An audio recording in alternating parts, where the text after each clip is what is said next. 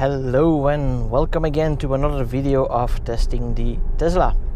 So last time I did a software update 39.7 test, which was a unofficial release. Now we have the 42.2 release, and let's see if it still acts the same way or whether or not we already have some minor improvements. So let's go.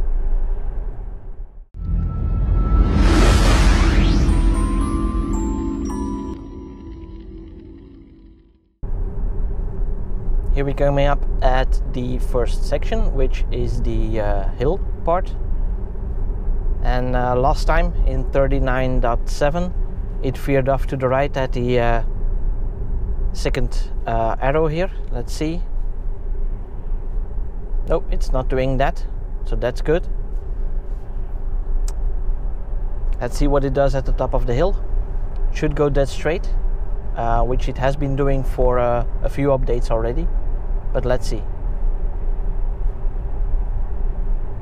Yep, that's just perfect. Let's see at the bottom here where the line disappears.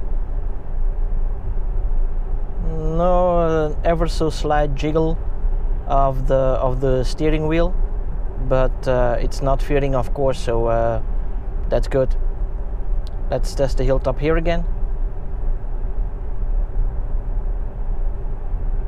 Yep, that's straight as anticipated, so yep, that's good. So here we have that intersection where the lines left and right disappear for a little bit. Should go dead straight again as well.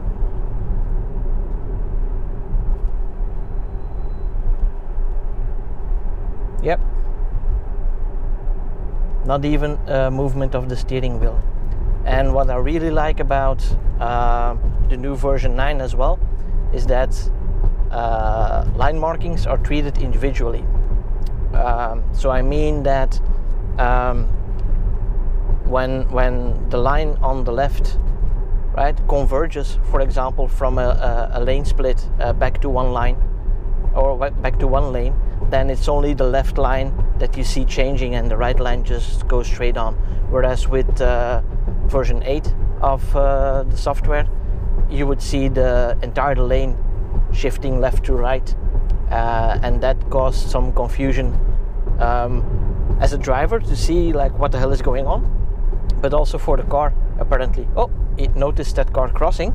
That's also good, and that was quite a distance away, but it did notice that and it did brake for that, so that's really good. But as I was saying, so it caused a little bit of confusion for the system as well apparently, and then it started trying to fit within that lane. Of course, what we see on the dash is only an indication of what the car is seeing and an interpretation of what the car is seeing. It is not exactly that what the car is reacting to. So that's something to keep in mind. This is the scary part, the Scurve. So with the Model X, I tested version 9 on the unofficial release. It basically nailed this Scurve. So I'm expecting the same, but you never know. With each release, this is something different.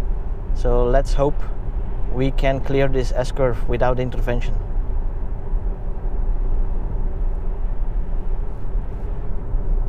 Yeah, it is slowing down. It's a little bit to the outside again. This one is better. Yeah, this is well within the lanes. But on the other corner, like here, it's going a little bit too far to the center lane. But it's a lot better than 36.2. So yeah, still need some improvement on that. And as I've said many times, during my daily driving, I never do that part on autopilot. It's just not comfortable enough doing that section. So yeah, keep in mind, autopilot on local roads, it's still a bonus, and I am testing the limits of the system here. So be careful when using autopilot on these kind of roads. So here we have an ideal situation for the overtaking. So let's go for it. Takes like a second or something before it starts overtaking, but as usual, when you drive a set speed, then it accelerates as soon as you start overtaking. It's only when you come up to a slower vehicle that it keeps slowing down, or it kept slowing down. So let's see if we can try that here. As soon as it starts to slow down, I'm going to see if we can change lanes.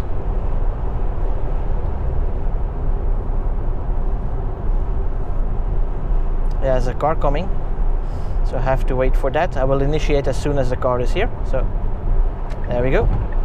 Get the red line, so that's okay. And then it starts accelerating gradually. But maybe it adjusted to the car in front of me, which is not going the full speed as well.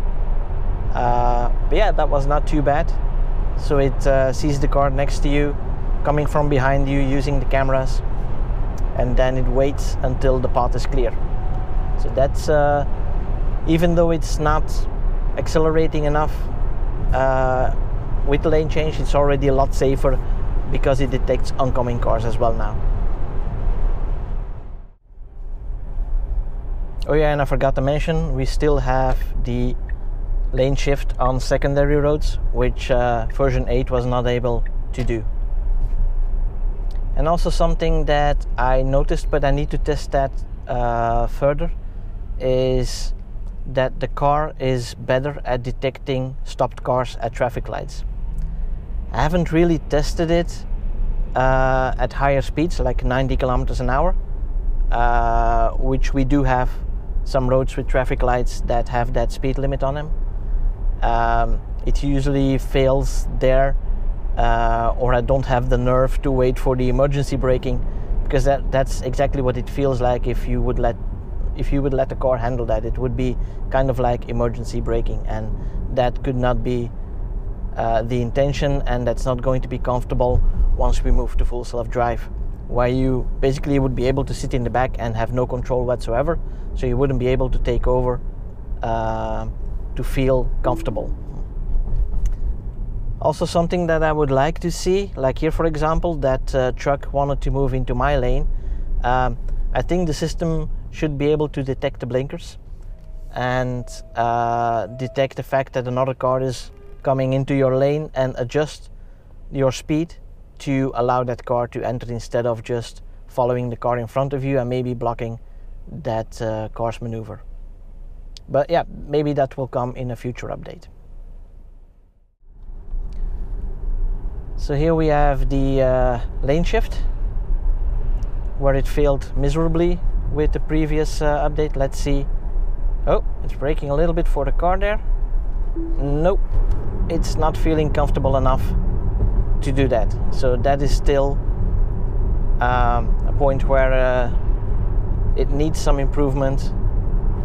And yeah, that's a regression bug, but that's the way it goes. I mean, the AI, which is trained by the images that are sent through the fleet, right, that generates algorithms for the neural net, and then that neural net will actually be sent down to the cars, and the cars will behave based on that. So when a new algorithm is created to solve one thing, it might break another one, or it might need additional training to change that algorithm. So maybe in the next update that will work again as well. But for now, 36.2 did that just fine, and I really trusted it there.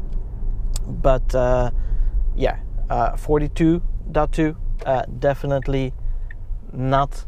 Do not try it in that situation, because it's just dangerous. Alright, time for another conclusion. So what do I think of update 42.2? I think it's a really good update. I'm glad that now we get the official one. I like the way that the cars are displayed on the dash, and it has better awareness of its surroundings. So yeah, I like that a lot. There's still some work to do, because like for example, if you pass a truck, it usually splits in two, and then you get two trucks all of a sudden. So yeah, that needs some work, but it already is more confidence inspiring to know what the car actually detects by seeing that on the dash. The fact that it flickers and the truck splitting and such, that yeah, that can be a little bit distracting for the moment, but I'm sure in the next update that will be a lot better already, and it will continue to improve, of course. As for driving, well, you saw that compared to the 39.7 version, it fixed the little thing before the hill, and yeah, for the rest, it is more or less the same. I do get the impression, and I didn't test that with 39.7, but with this one, the 42.2, I do get the impression that the car is better at detecting stopped cars in front of traffic lights, and it brakes more gradual instead of doing hard braking at the last moment. The same for when a car, you're driving along and a car cuts in, then it's not slamming on the brakes, it's more gradually taking its distance. So yeah, I like that a lot as well. I do have high hopes for the drive on AutoPilot, or drive on navigation, or navigate on AutoPilot. I can't remember the correct name at the moment, but yeah, we'll have to wait for that. We don't even get it without the unconfirmed lane change at the moment in Europe. Hopefully that will come soon, and yeah, that will be great. And once we get the unconfirmed lane change as well, and it will also automatically go to the right again once you pass the car, that will be a total game changer. So I'm really looking forward to the next couple of updates that we're getting towards the end of the year. Yeah, exciting times. As always, if you like my videos, please like them and subscribe to the channel using this button here. And don't forget to click that little bell icon so you don't miss out on any new videos. And for now, thanks for watching. See you guys next time.